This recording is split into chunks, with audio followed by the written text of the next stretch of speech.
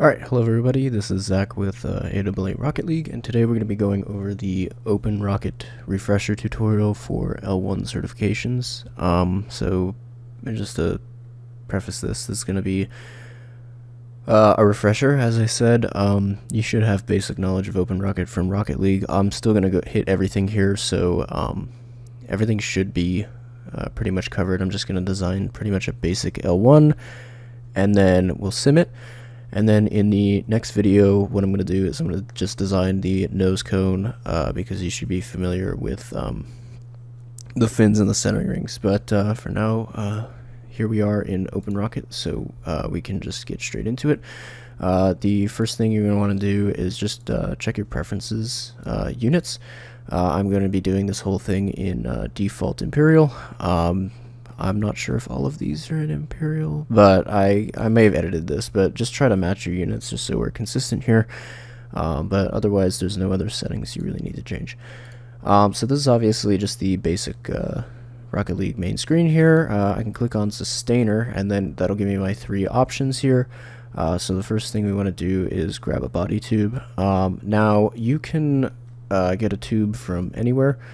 What I do recommend is purchasing off of Apogee Rockets these lock body tubes, which have presets. So not only do they have a preset so you can guarantee that the weight and the dimensions are accurate, but they are also very strong and designed for rockets. So if you buy a mailing tube, can't guarantee that it'll actually hold up to the forces of the rocket itself. But what I'm going to be doing is the custom preset. So what you would do is it would say add a part here, but you would search up lock, and then it would be lock BT3.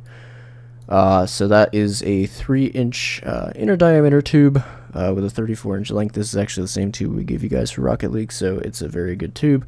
Highly recommend it. You can stack two of these, you can split it, but I'm just going to keep it as one single tube for now, and as you can see, it has the mass and everything set up properly. So yeah, if you do get your own tube, make sure you do the measurements properly, because the outer and inner diameter do make a difference. I know Office Depot sells a 36-inch tube, but for now we're just going to use this tube. So right there we have our body tube, so that just gets placed in our little view down here. Next thing I'm going to do is I'm just going to go straight to the nose cone. Before I even change anything, this is a problem here, so what I'm going to do is I'm going to drag it on top of the body tube. And as you can see, now it just looks weird, but we can fix that by clicking this little button here, automatic. That will automatically make the base diameter the exact same as the tube, which was 3.1. And then for 3D printing purposes, I'm going to do a thickness of 0.2 inches on that. And one more thing is that you're going to want to change the component material here to polycarbonate. This is not PLA, I will say that. However, it is pretty much the same density, like almost exact. So this should be about the mass you'll get it off the 3D printer. And what I'll do is I will set this up to, let's just do 7 inches, because that looks like a good length. And you can obviously customize this. Don't make it too long though, because I think the printers do have a maximum height. You'll have to ask the TI lab about that though. So next thing, we're going to do the shoulder. The inner diameter of this tube is 3 inches, so we'll do 3. And then the length, you always want to be one body tube diameter as well, so we'll just do 3. And thickness is 0.2. So there's that. So basically we have the nose cone with the shoulder, and that's done with the nose cone right there. As you can see, we now have stability values, CG and CP values. Right now we have absolutely 0 stability, basically, because CP is way up here. But so the next thing we're going to do is I'm going to click on the body tube again, and we're going to do the inner tube. This is going to be your motor tube. Same thing here. I don't recommend making this homemade just because it has to hold up to the forces and the heat of a motor, so I would recommend the lock MMTs, and the one we would be using is 1.14. That is 29 millimeters. It was 1.14 inches, but the motor we're using is 29 millimeter. You can obviously use a bigger diameter motor, but I prefer the 29 mils. So they do come when you purchase these in a 34-inch tube. Again, But realistically, you only need 10 inches on that. Honestly, even like 8 would work, because I believe the motor is like 8 inches long, so you can just cut that at home. And then we click on this motor thing and click this component as a motor mount. That's extremely important so that the sim knows to put the motor there. So now that we actually have a motor tube, we can actually add a motor. So I go to, at the top here, I click on this motors and configuration tab, click on new configuration, and we're doing an L1 here, so you're going to want to drag this to H. And I have it set automatically to limit the diameter, so it's only giving me the 1.14s. These are all 29 millimeter, and I'm going to look for H135. This is the motor we use. They come with a 14-second delay, so set this to 14 seconds. We can change it later. I have a delay cutter, and you'll see that on launch day, but for now, leave it at 14, and you will change it based on what the results of the simulation are. Don't change it yet. Just leave it at 14, because that's what they come sold as. So we just click OK there, and it should put the motor right in its spot. And actually, I will have to modify this. So yeah, we'll go back to 10 inches. That's fine. Okay, so next up, we'll go to body tube, and I will click on centering ring. I'm going to offset this -0.5 so that I have room for the motor retainer down there. The thickness is going to be 0.118. This is 1/8 inch plywood. It is not 0.125, it's 0.118. It's a really weird thing going on there. But the other values are automatic because it can see that the inner diameters here is 3, and the of the body tube, and the outer diameter of the motor tube is 1.21, so it can automatically do that. And we are making these out of birch plywood.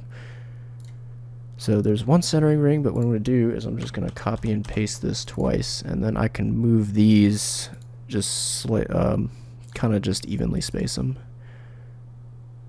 And go like right there. Yeah, that should be good. So now you'll have 3 centering rings there, and now we have a rocket essentially without fins. So that's obviously the next item.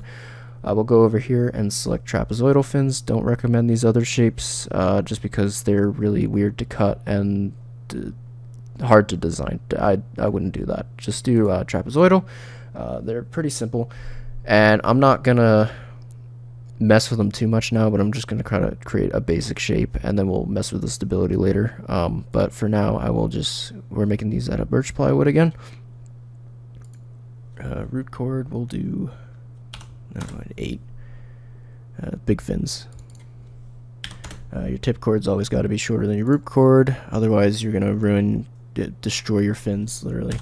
Height has a pretty big effect on stability, so as you can see when I bring the height way up there. And obviously, I forgot to change this. You're gonna want 4 fins, not 3, just because that's a lot easier to design. So yeah, that's a basic fin shape, and actually we're at the stability we want anyways. But for now, I will just go here and on the fin tab, literally just click calculate automatically, and it will automatically fit fin tabs in between these centering rings. But you know, I actually don't like this, so what I'm going to do is I'm going to take that middle centering ring and move it up, yeah, just a little bit. And then what I can do is calculate these again. So that's a bigger area that you're in there. That actually did affect my stability, but for now, yeah, that's good. And you don't have to change this unless you actually plan on sanding down your fins. So I would not change that. So that's your basic fin geometry there, and we can play with that later. So you can see how mess with these values, and you can see how they change your stability and stuff like that. But yeah, so this is the exterior of the rocket pretty much done. I can actually add what are they called? Rail buttons. I don't know, this doesn't really matter. I've never added rail buttons on there. It's more of just a visual thing. So now what I'm going to do is we will add the parachute. And we give you 12-inch parachutes, although you can pick different ones. So if you want to buy your own, they are quite expensive, but we give a 12-inch parachute, which should be plenty for the rocket. We'll set the drag coefficient like 1.2. This could be 12. I'm pretty sure that's what the chute is. But then your pack length and pack diameter, this doesn't really matter. It doesn't affect the mass of the component that much. But now what I'm going to do is I'm going to move this downward, and you're going to want this to be pretty much right there. Now, normally this would be a concerning location, but you are going to have a chute protector and the shock cord, but when the rocket's going up, the force of the launch will shove that chute down on top of the motor tube, so you want it to be where it would be during flight. And now what we're going to do is we're going to alter this to a specific altitude during descent, 500 feet. That's where your chute release comes in. I don't do the dummy chutes for L1s just because it isn't really necessary. That's more so the simulation's a little more accurate in terms of the tumbling on the way down, but you don't really need that dummy chute if you remember it from Rocket League. We just do the chute release, so the parachute will deploy at 500 feet, and that's the chute. So now what I will do is I will add shock cord, and it will be elastic cord, and you want the total length to be 3x body tube length. So what I will do is 42 times 3, because I'm not interested in doing mental math, and we get 126. So you have 126 inches of shock cord. I know that seems like a lot, but trust me, that is how much you want. And then we will also move this all the way down here, right in between, because that's going to attach to that top centering ring. And then one thing you will have at the top here is a bulkhead, so we have to add that, and this can be made out of plywood birch, thickness of 0.118. Actually, we're going to want top plus 0, and then we will move this down right there. So that is where the shock cord will attach to the nose cone, because if you're not splitting your rocket, but if you are splitting your rocket, your bulkhead will go at the bottom of the coupler. You're right in the middle there. But basically you would have an eye bolt off the top of this, so that's the next thing I can do. Is that's not an item, so I click on mass component, and I will do 0.5 ounces, very light, and then just move it right there. So that's your eye bolt. Same thing, we'll actually copy and paste this, and then I will move it to the bottom, and 0 inches. That's your motor retainer. We'll do like plus 0.5, yeah, and they'll hang out at the bottom there.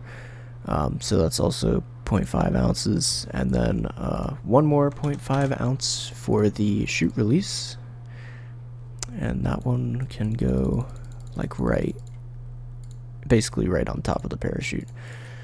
So now we have all of our mass items, and this rocket is actually stable. So it's right at that threshold of 2 to 2.5, so I would not actually have to modify this in any way possible unless I wanted my apogee to go lower. So one of the things that you can do to lower your apogee is obviously adding weight to your rocket. There's a couple ways you can do that. I know some people have used clay, and I know some people, not some people, me personally, for my L2, I'm going to be adding glass beads and filling them in the nose cone instead of printing the nose cone filled, just because that would be heavier. And like obviously you can alter the weight of things by clicking override mass, and we can change the weight, and that would obviously mess up your thing there. So like if I add a little bit of weight to the nose cone, that would move my center of gravity up. It actually increases stability, but it did lower my apogee just a little bit. So but we'll undo that because this is pretty accurate. I'm gonna do this raw style. We're not adding any weight to this. This is pretty much what it would be. So yeah, that's pretty much an L1. You do want to keep this under 2500. Low and slow wins the game, just because your only goal is to get that rocket back, and if it's way too high up, you might lose that thing very far off. So the next step is let's find out our flight path and delay. So run this simulation. I don't know why my ground hit velocity is so high. That's a problem. Actually, I lied. We have 24-inch chutes. That's why. So yeah, ignore what I did at the beginning. This should be a 24-inch parachute. So yeah, ideally you want this under 20.8. Ideally you want it under 20, but I don't. I think that's just because it's a little heavier. So like if I removed a little weight from the nose cone, I run it again, I don't know. It doesn't change much. If it's 20 or under, it should be fine. So we'll change this back to 7. My stability came down a little, so we'll do like 3.2. There we go. Run this again. And basically what you want to note from this is the optimum delay time. This is actually off usually, so what I can do is I can double click on that and click plot, and I will find out now where my apogee is. You want this thing to pop basically right at apogee or just barely after it. So what I'm seeing here is my apogee is just after 10 seconds. So realistically I can have my delay at 10, or you can have it at 12, but you don't want it. The default was 14. We do not want it at 14. Reason being, if we had it at 14, this thing would basically go ballistic for all of this time. And it would fall down way too fast, and then it would, yeah, you would rip your parachute. But what we're going to do is we will now go back, and what I can do is double click on this motor tube, and I will change my delay to 10, and we can cut that on site. So now we have an H135-10, and if I run this simulation again, plot it, so now it would pop like right there, and then you would have it tumble, and then the chute release is right there. But that's basically the entire L1 right there.